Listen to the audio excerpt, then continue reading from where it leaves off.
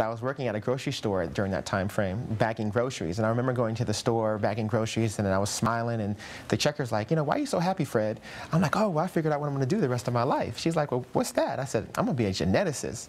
And she's like, huh, well, do you know what it takes to be a geneticist? And I'm like, nope.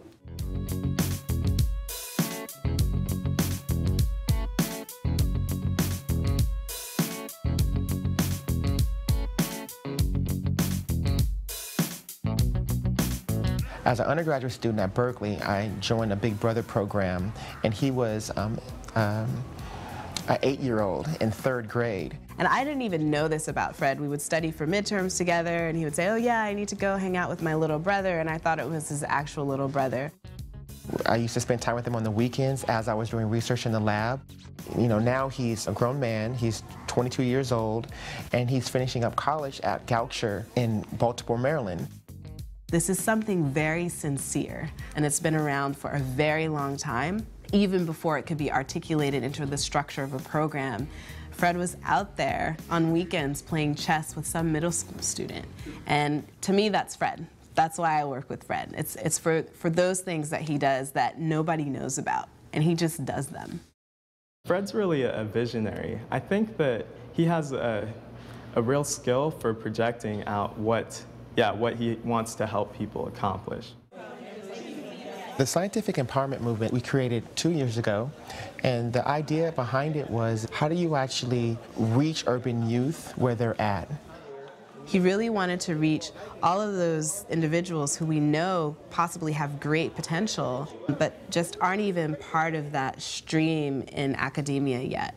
So pH is just a measurement of how acid or basic something is. The idea was, can you merge science, medicine, and technology with the sports and entertainment industries, and then expose the connections to the urban youth so they can unveil the science behind those industries? Exactly, side effects.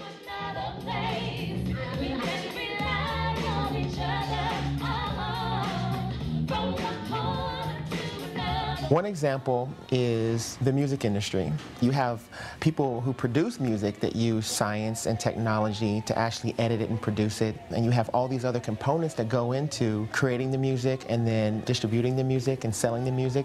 And so there's a wide variety of careers that are available that students maybe don't know about that they would be interested in. So it's just a new way to think about what you can learn with a science background and how you can be trained to think and then apply that to all areas of life, which include the entertainment and sports industries. It's like the cases and the controls and the data. Building diversity in science is a mentoring program with a small groups-based format. We reach out largely to students from underrepresented and minority backgrounds and help them use their interest in science to empower themselves and then shape a career plan that will be helpful for their personal growth and help others.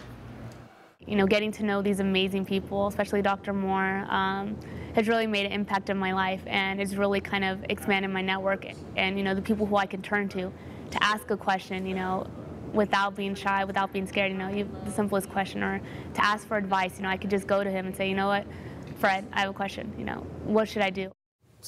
He's paired me up with a personal mentor, Joe Callahan, who I speak with quite often, and he's opened up doors for me with the people that he's brought into the program because he wants me to be successful and he wants me to network, and kind of giving me that emotional support is priceless. Sell successfully. Being able to mentor others and provide them with insights that you have learned is one of the best ways to give back, to help other people behind you reach the same heights as you. Dream big, and then we can help you figure out the process of how to get there and provide you with some tools for along the way you can then manifest what you dream about.